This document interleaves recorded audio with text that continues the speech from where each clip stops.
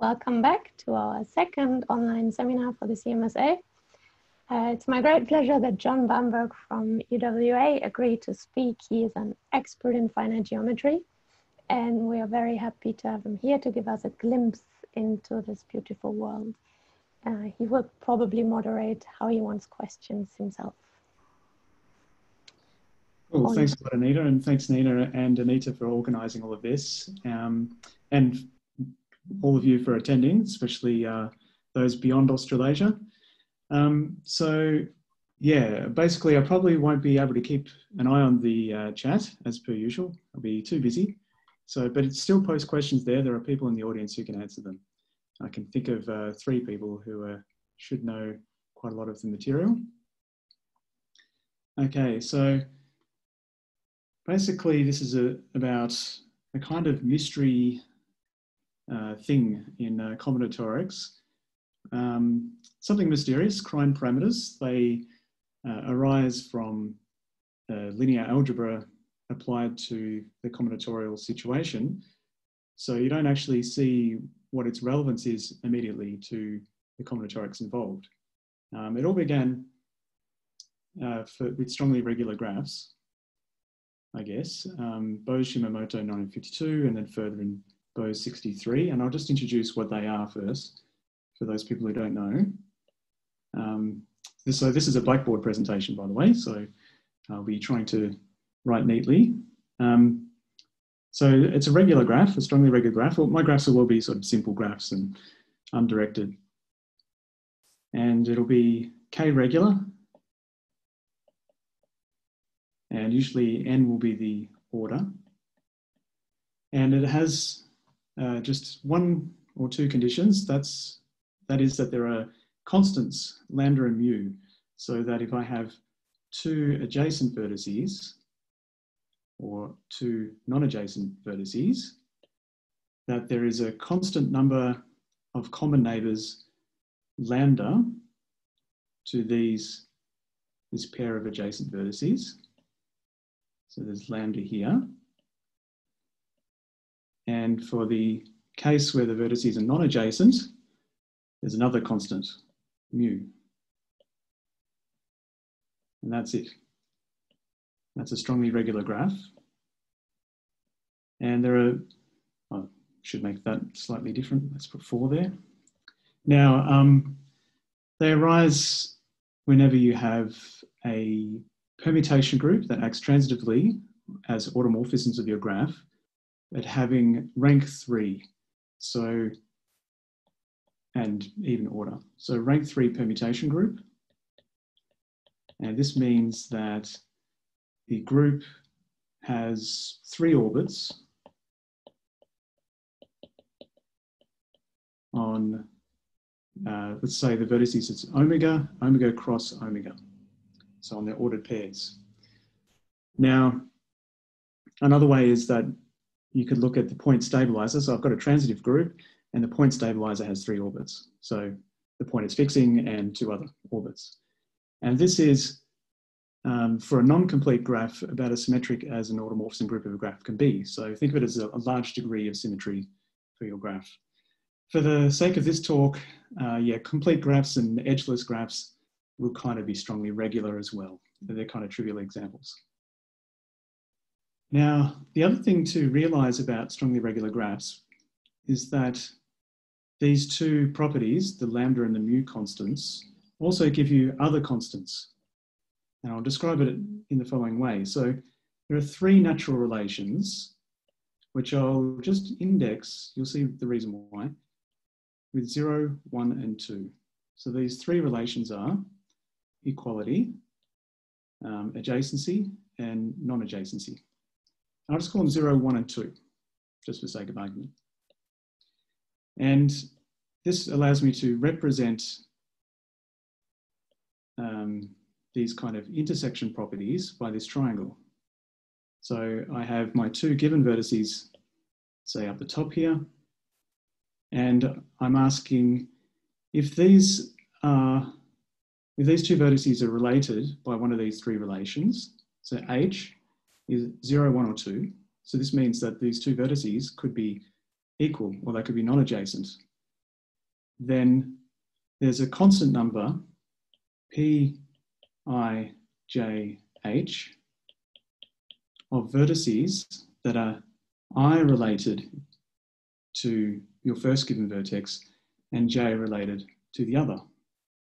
Okay, and I, J, H are all 0, 1, or 2. So in particular, over in this situation, lambda is P1, 1, and mu is P1, 1, 2. Okay, but there are 9 possibilities. Some of them are quite trivial. In fact, I'll leave you to think about that K is also one of these numbers too, as well. But there are other constants, and what's interesting is that you only need these two to have all of them, okay, and also the regularity. And that's going to be abstracted in a moment, because we're going to generalize this. But first I want to give you an instance of where strongly regular graphs turn up in finite geometry. And my favorite example for today will be the elliptic quadric Q minus 5Q. And for the specialists in the audience, I'm going to cheat a little and just have Q odd today. Okay? So what you do is you have a 6-dimensional vector space over a finite field. That's over here. And we equip it with a bilinear form. So it's a bit like a scalar product. I've started writing one down. It's a little bit like the ordinary inner product, but we twist it a little bit at the end. So I'm going to have another little bit at the end here.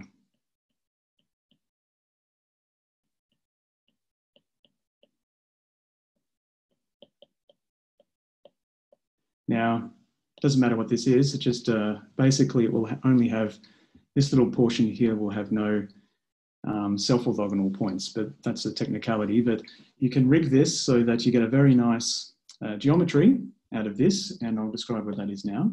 So your geometry has points being just the one-dimensional subspaces. Let's say it has representative U, which is self-orthogonal under this form, out of the whole form, B.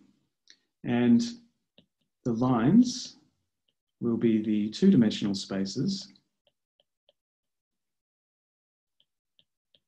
such that each of their vectors inside that 2-dimensional subspace is also self-orthogonal, or alternatively, you only need to have that U and V are orthogonal under the form. Okay, because everything's a linear combination of lambda U, of U and V, and the bilinear form splits up and you get zeros everywhere. Okay, so the way I think about such a geometry is it looks a little bit like a big spherical thing in 6-dimensional space, which has some lines on it and points and nothing further. So it's only got points and lines. It doesn't have things like planes. And out of this geometry, you can construct a strongly regular graph. And the way to do that is to take the vertices just to be the points, and 2 vertices will be adjacent if they're orthogonal or if they line a line. That's the same thing. So collinear. Okay, and the reason why I've written the word collinear down is that this is often called the collinearity graph, to emphasize the relation, the binary relation that we're taking. Okay, so imagine you've got the graph. It's a whole lot of, it looks just like the points of your geometry, but the lines, for instance, would go to cliques. Okay, you could have something like, your line would go to something like this. Okay, so you lose a little bit. You sort of lose what the lines look like when you go to the graph, but you still have the relationship between points that perhaps is what you only care about. You lose some substructures, but you still retain some of the relations. Now, an important tool in studying nice symmetric graphs is algebraic graph theory. And here is my the simplest one I could draw of a strongly regular graph, a pentagon, and we associate a 0, 1 matrix to a graph in the usual way. We index the rows and columns by the vertices.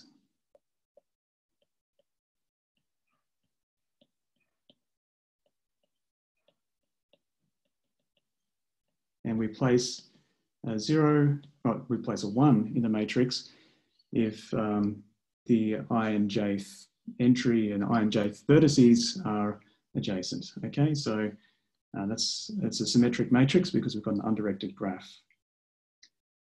And what's interesting about algebraic graph theory is that some of the things that we calculate for matrices, eigenspaces and things like that, can give you information about the graph. So in particular for this example, it has just 3 eigenspaces. And one of them is generated by the all ones vector, the constant vectors, one-dimensional eigenspace.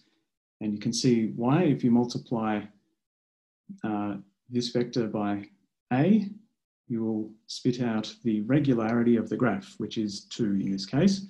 So you always get an eigenvalue of K for a regular graph. And you get 2 more eigenspaces, which I'll call V plus and V minus, because the trace of this matrix is 0. So it has to be, and the sum of the eigenvalues has got to be 0. It's got to be equal to the trace. So there has to be a positive eigenvalue and a negative one apart from the degree. And in this case, it's a little bit complicated. So half times minus 1 plus square root 5, and half times minus 1 minus square root 5.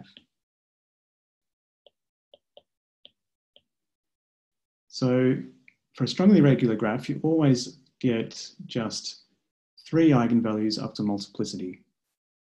And the reason for that is you can describe the property of having these 2 constants lambda and mu in terms of walks of length 2 in the graph, and you can calculate them by taking the square of A. And so you get a relationship. You can write down the square of A in terms of A and the identity matrix and the all ones matrix, and therefore your eigenvalues satisfy a quadratic equation. The ones that, apart from the degree, of course. So the converse is also true. You have a connected graph, which has its adjacency matrix having only 3 eigenvalues up to multiplicity, then it's strongly regular. Okay. No questions at this stage. Now, we've been talking about strongly regular graphs. Well, there's an associated association scheme. So that's the first part of the talk. So basically we have the 3 relations that I was talking about before. We have equality, adjacency and non-adjacency, and they can be reflected in terms of the matrices for each of those relations. They're all symmetric binary relations. So just as we made the adjacency matrix for a graph before, we can talk about an adjacency matrix for each of these relations. So we've got A, but we've also got the equality relation, which we could write instead as the identity matrix. We also have the complement graph or non-adjacency, which has matrix J minus A minus I, where J is the all ones matrix. So if you think about it, J minus A interchanges zeros and ones in your matrix, then you've got to care about the diagonal. So you've got to get rid of the identity. So this gives you the adjacency matrix for the complement graph. In general, we will just think of this as being 3 matrices, and we're going to start at 0. A0, A1, and A2. We'll see why in a minute.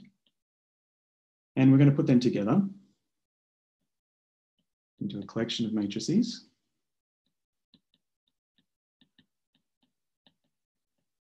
And it'll have the following 3 properties. You can check this for a strongly regular graph. That, first of all, the trivial property is that if you add all these matrices together, then you get the all ones matrix. Second property is that they are symmetric. So for the specialists in the audience, yes, I could do away with that property, but my association schemes in this talk will have symmetric matrices.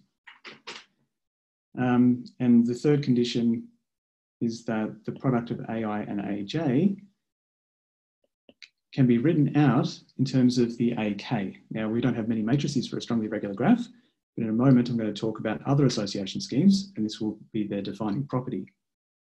So we write it down as the sum from H equals 0 to D, and there are these numbers, guess what, Pij, H. So here's a reminder of what that means over here, and we put A, H here. Okay, so this property of there being these constants is, you can show that it's exactly the same as this condition on matrices. So there's this beautiful thing that you could translate all the combinatorial properties to the matrices and the product of matrices. Okay, so an association scheme, if you like, is a set of matrices which has these properties, but we can have more of them.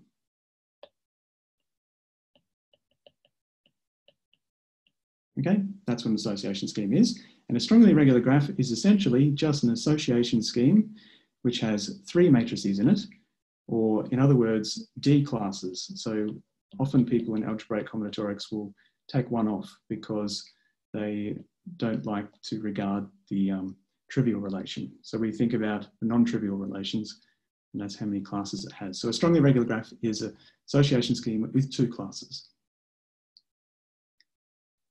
All right, so let me give you another example of an association scheme that's more general than a strongly regular graph. Johnson schemes, they're very easy. So you take all the K subsets. It's unfortunate use of letter actually K, but of 1 up to N. And again, we have the equality relation. The first relation that we define is going to be differing in one element. Oops, start that again. So 2 sets will be 1 related if they differ in one element. And AI will be differ in I elements. And AK is differing in K elements, which is the same as disjoint. So you have all the different ways that 2 K subsets can interact. And this forms an association scheme. And you can write down adjacency matrices for those, and they have all these properties. In particular, the Peterson graph, or should I say its complement graph, is a Johnson graph, and they form together an association scheme with 2 classes, J52. All right, now this property that we had on the product of AI and AJ being written out in terms of the AK with these constants there for coefficients also means that the AI and AJ, the 2 matrices in my collection, commute. Okay, so just from that description here, we see that AJ, AI is equal to AI, AJ, because these intersection numbers are symmetric in I and J. So we have an elementary fact from linear algebra that the AI and AJ commute when they are simultaneously diagonalizable, when there's a matrix P which diagonalizes both of them. And then this means that when you look at the matrix algebra generated by our matrices, that we can find that there is another basis, perhaps a nicer one, due to the spectral decomposition. These are symmetric real matrices, so the eigenspaces are mutually orthogonal. And in other words, this matrix algebra can be generated by the projections to the eigenspaces, which I'll write using the E's, E0 up to ED, or D of them, and they are often called the primitive or minimal idempotents. And as I was saying just then, the spectral theorem says that EI, EJ, when you multiply them, is the zero matrix, and they are obviously idempotent. And that's a cool thing to recognize, because now you've got positive semi-definite matrices as your basis for your matrix algebra. You can write each of these adjacency matrices out as a linear combination of these positive semi-definite matrices. And they have very nice properties. So in particular, there's this kind of duality.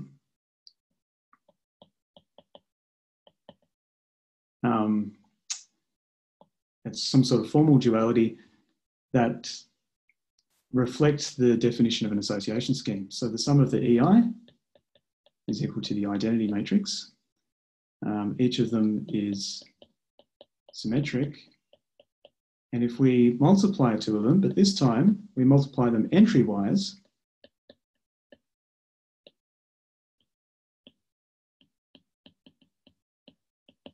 entry-wise multiplication, so the Schur product, then we can also write this out as linear combinations of the other, of the EHs. And so there are these other constants here, Qijh. There's also the scaling factor, don't worry about that. That's just a tradition. But it's these things down here, which are the Krein parameters. And Krein parameters basically Leonard Scott called them Krein parameters back in his abstract in the notices of the AMS in 1973, and the name stuck. So they're called Krein parameters because they also appear somehow in a harmonic analysis paper by a Russian mathematician called Krein in the 1950s. But yeah, it's basically goes back, it has its origins in permutation groups, these constants for rank 3 permutation groups, all the way back to Donald Higman in his seminal paper in 1964. So what's special about these Krein parameters? Well, first of all, we know for intersection numbers, these Pijh, we know that these are integers, and we know that they're non-negative. But what about these Krein parameters? Do these constants have any restrictions on what they can be? Well, first of all, they're real, because these, because we have this condition here, we know that they have to be real numbers. But the other thing is that they are non-negative, and that's the interesting thing. So that's a theorem. So the theorem, which was proved by Delsarte in general for association schemes, is that the Qijh are greater than or equal to 0 for all Ijh. And the little proof of this is not too hard, but basically we've got this condition that so EI, EJ is 1 over n, sum blah, blah, blah. Now, if you multiply, or Schur multiply again by EH over here, right? Then you pluck out this value here, because this EH, if H is not equal to I and it's not equal to J, it'll cancel them out. So you get 0. And so it'll actually pluck out this value for you. And the next, so these are eigenvalues. So 1 over n, I should say, 1 over n times a Krein parameter is an eigenvalue for EI circ EJ. And so the next thing to realize is that it's a principal submatrix. So this is a principal submatrix of the Kronecker product of EI with EJ. And the Kronecker product of two positive semi-definite matrices is again positive semi-definite. Principal submatrix has its eigenvalues interlace the eigenvalues of this matrix. This matrix only has eigenvalues 0s and 1. And so actually, you can add more to this theorem. We have that they're between 0 and 1 after scaling by 1 over n. So that's the basic idea of the proof there. So it's not too difficult, but it has a lot of applications. Now, one of the applications was by Peter Cameron, Jean-Marie Goethals, and Jaap Seidel in 1978. And it's that if you have a strongly irregular graph with Q11 equal to 0, or Q222, that's Richie Beno's favorite Krein parameter. If that's equal to 0, then for every vertex V, the subconstituent graphs, like the induced graph on the neighborhood of V and distance 2 from V, so these are sometimes called the subconstituents, then they are themselves regular, they're strongly regular. So an example of that is the Higman-Sims graph. So the Higman-Sims graph, which is associated with the Higman-Sims sporadic group, has, it's triangle free. So the neighborhood is, the induced graph on the neighborhood is an empty graph. So that's allowed here. So when I say strongly regular, it also includes complete and edgeless graphs. And the distance 2 graph is actually the M22 graph on 77 vertices. And that's also a triangle-free, strongly regular graph. All right, so what are Krein parameters good for? Well, one of the first applications, I guess, was the non-existence of some strongly regular graphs.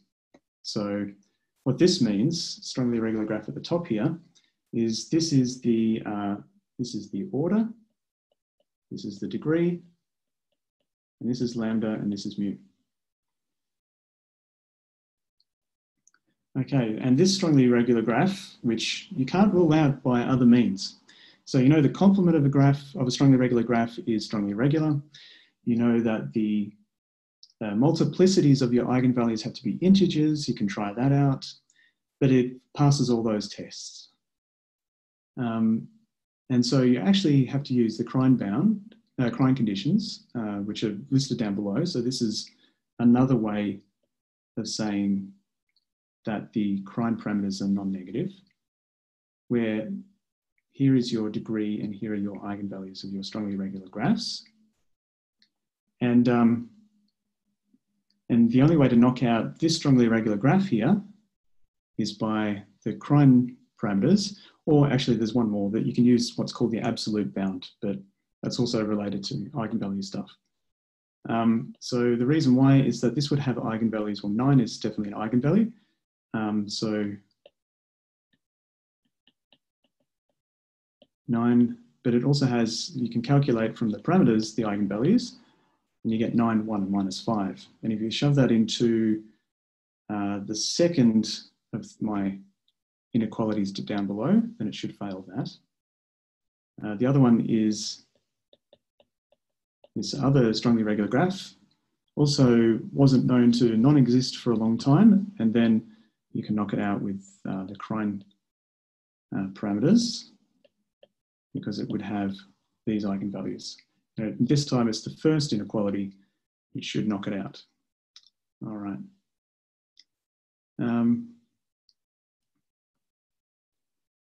Another application is Higman's inequality. So this is for generalized quadrangles, which are a certain point line geometry, which have their linearity graphs on the points and the concurrency graphs on the lines are both strongly regular. Now, a generalized quadrangle, just quickly, it's got parameters, sometimes called the order, S and T. And those parameters are there to give you the constant number of points on a line, which is S plus 1, and the constant number of lines through a point, which is T plus 1.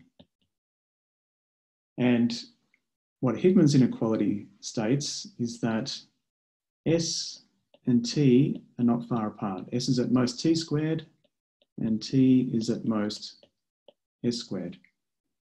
And to see that, down below, I spent a long time yesterday, probably a couple of hours actually, computing the Krein matrices. So this is Jesse's idea actually. This is like a cubical array, but cross sections of it. So you can get all the Krein parameters by fixing the coordinate I. So I is 0 for this matrix, I is 1 for this matrix, and I is 2 for this one. And then your other two parameters, J and H, are the entries of the matrices. And if you look closely, you have to look very closely, they're functions of S and T in there. And each of these entries has to be non-negative, but you have tautologies everywhere. I mean, this one's clearly non-negative, and it's very hard to find a condition anywhere. But if you look really closely, you can see this one down here, okay? Down here, you have an S squared minus T on the numerator of Q222, Q222, yep. And the fact that this is greater than or equal to 0 implies that S is at most T squared, and then you've got that the dual where you swap points and lines of a generalized quadrangle is also a generalized quadrangle, gives you the second condition. So that's a one-line proof, if you like, with received knowledge of the Krein parameters. All right, now the next significant result that, well, significant to me in this area is due to a paper which is already mentioned before by Peter Cameron, Courtals and Seidel, and they proved the following, but I need to give it a little bit more background down below. So if omega is the set of vertices of your association scheme, the points, the underlying set, then you can construct a vector space, just the free vector space. Let's just use the complex numbers. Okay, so the basis are the vertices themselves. And as we've already noticed, there's an orthogonal decomposition of this vector space into the eigenspaces, the simultaneous eigenspaces for the matrices of the association scheme. So I'm using the perp symbol just for orthogonal, okay? And each of these is the row space of the projections, okay, the eigenspaces. All right, so that's what the VIs are in the statement. So we have just a vector in VI, it doesn't have to be a 0, 1 vector, and another one in VJ, and the Krein parameter Qijh is equal to 0, then when you take the Schur product of U and V, the entry-wise product of those vectors, then they're annihilated by EH, the projection to the eigenspace VH. And let's relate this to something that is less algebraic, perhaps. You take a subset S and a subset T. You can take their characteristic vector, right? So it's the 0, 1 vector, which indicates where S lies in your set omega. And that could be U and that could be V. So now we have 0, 1 vectors, which represent subsets. And what this Schur product means is it's the intersection, right? So if I think of my 0, 1 vectors, the ones are where my set S and T lie, then if I take the Schur product, ones will only occur where they coincide. And so that's the intersection of S and T. And so this is kind of like a generalized intersection.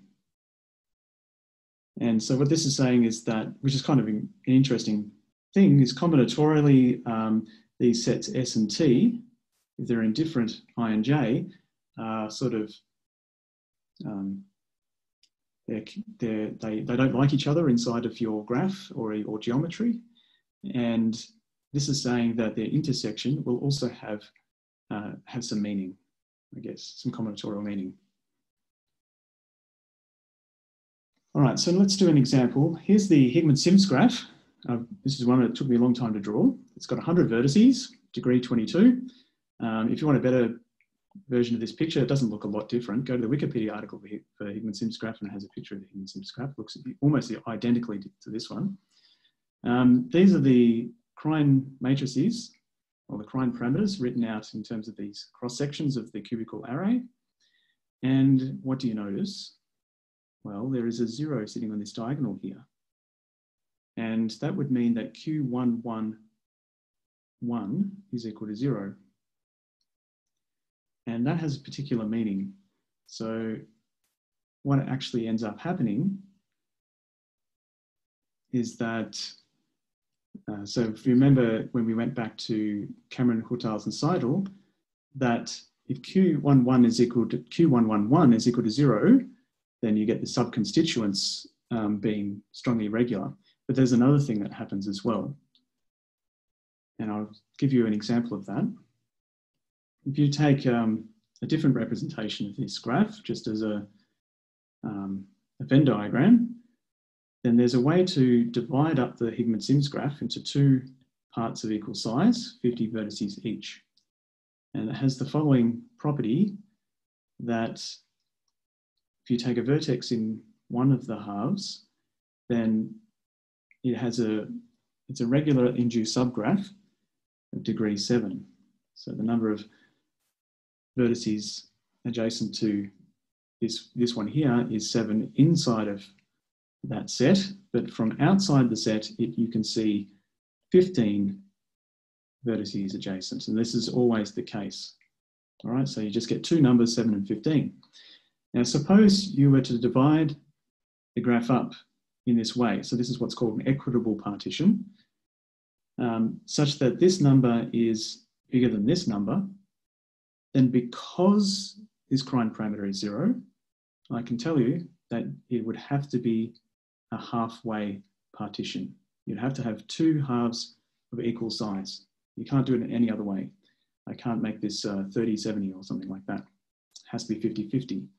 And this does exist, and it's called the Hoffman-Singleton partition. So these are each Hoffman-Singleton graphs inside of the Higman-Sims graph.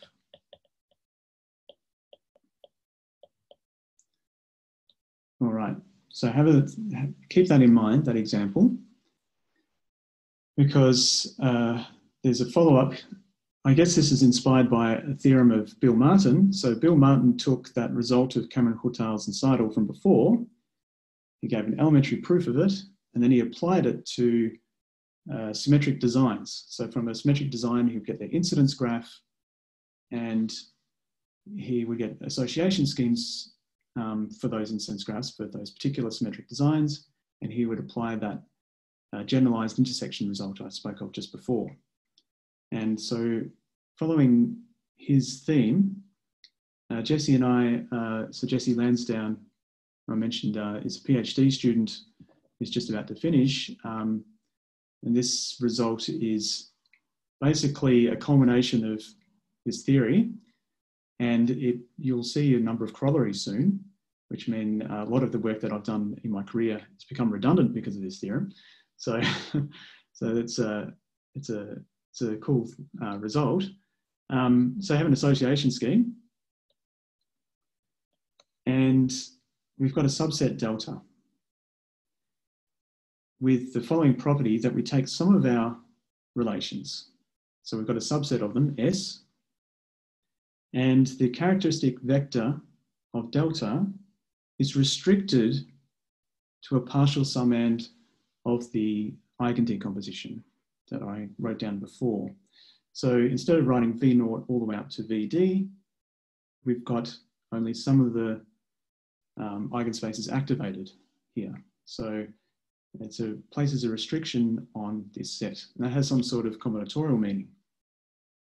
Now, if it also happens that over all of this set S, you have these Krein parameters. So there's an H such that these Krein parameters are 0. So think of the easiest case is where S is size 1. Okay, so if S is size 1, then this is just the same, I and J are just the same, you know, Q11 is equal to 0, for instance, in the previous example. Then the theorem says that the set has half the size as the whole set. Now, this isn't, I am lying a little bit here. This isn't exactly the theorem. There is an OR as well. So one more thing could happen. It could happen that your chi delta has to belong to a smaller summand, direct summand of eigenspaces, where we subtract H from this set S. So I guess what you need to think of is, to make this theorem true, you have to make this S somehow minimal. Okay, so sort of set S has to be no smaller. You can't actually shove the characteristic vector of delta into a smaller part of the decomposition. And then this theorem is true. Okay, so what time? Yeah, I should probably, I won't go, I was going to do the proof, but I'll skip that. So in particular, if the set S is size 1, this is sometimes called an intriguing set of type I. So that's what we have here. And they're also called Boolean degree 1 functions in other areas of mathematics. And if QII is equal to 0, then what a corollary of the theorem is that an intriguing set of type I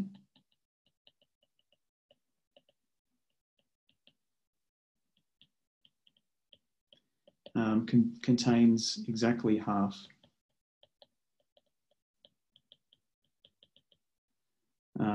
the vertices.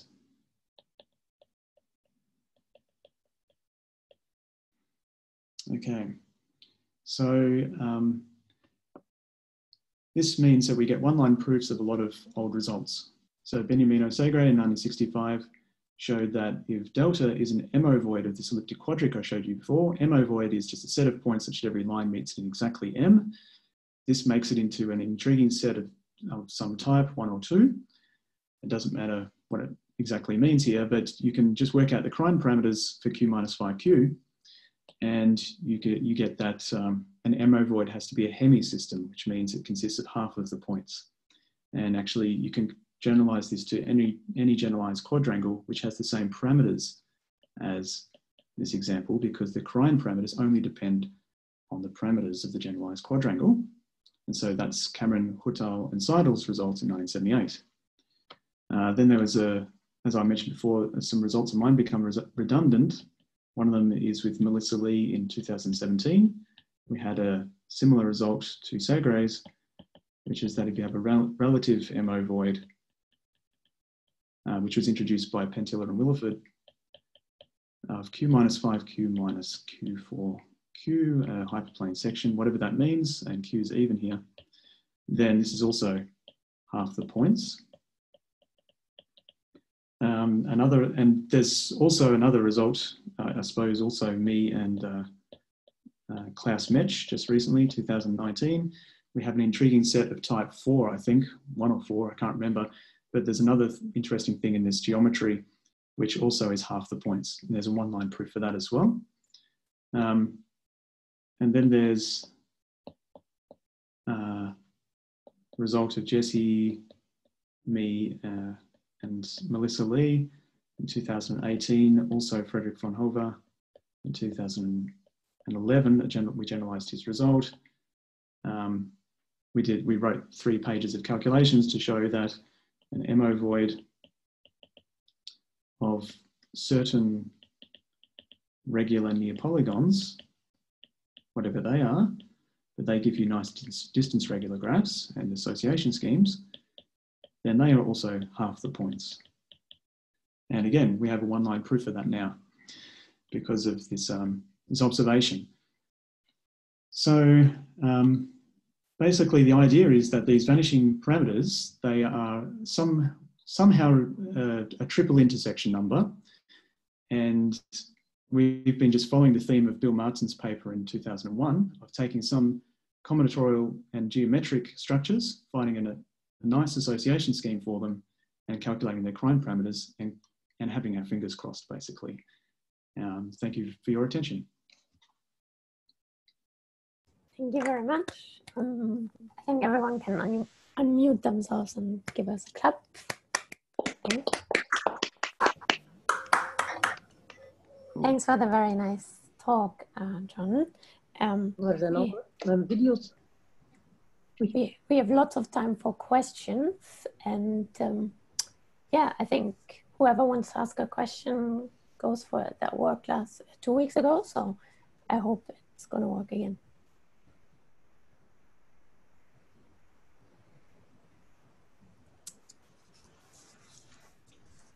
Are there any questions from the audience?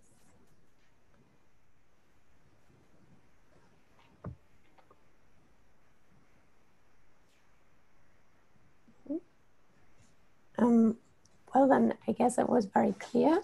Thank you. Thanks, John. Yeah, well, thank you very much. I guess I could ask a question. Have you got anyone else's results you want to wipe out with this result, or do you think you've got them all? Yeah, that's a very good question. Very good question. We're hard at work at trying to do that, actually. Good. Yeah.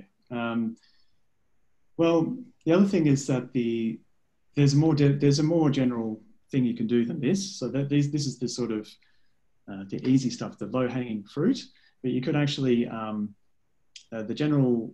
What I didn't mention is that this was generalized in some respect to what's called semi-definite programming, and people like Paul Terwilliger and Sylvia Hobart and people like that extended the idea of just taking Krein parameters to doing something a bit more juicy, using interesting combinations of these EIs, I guess, to make other semi-definite matrices. Great, cool, thanks. So I've now got a quick question too, if that's all right. This may relate to what you just said, but is there any hope of proving something that using maybe similar methods, maybe not, that says that one of these gives a condition for one of these intriguing sets to be a third of your point set, or a quarter, or a tenth, or that sort of thing? Yeah, that's a good question. Not that I know of offhand. The 1/2 thing turns up in the proof in a sort of clever way. You get these cross terms, and it's simply when you expand something where you multiply something by itself, you get 2s out of the front of the cross terms. That's the reason why there's a 1/2. But a third and a quarter, well, there are some things that are like, for example, Jordan Skilloart and I have this old project that we've got to revive, where we're trying to find something that's q plus 1 out of q squared plus 1. So it's not half. It's some sort of square root q or q fraction or something like that. But yeah, we want to show that an M ovoid is a q plus 1 ovoid in a certain geometry. Yeah. Thanks, Daniel. Are there more questions?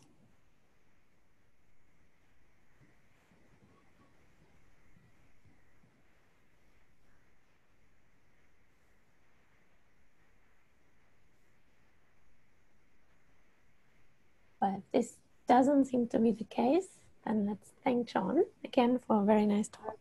Thank you. Thanks very much. Thank you.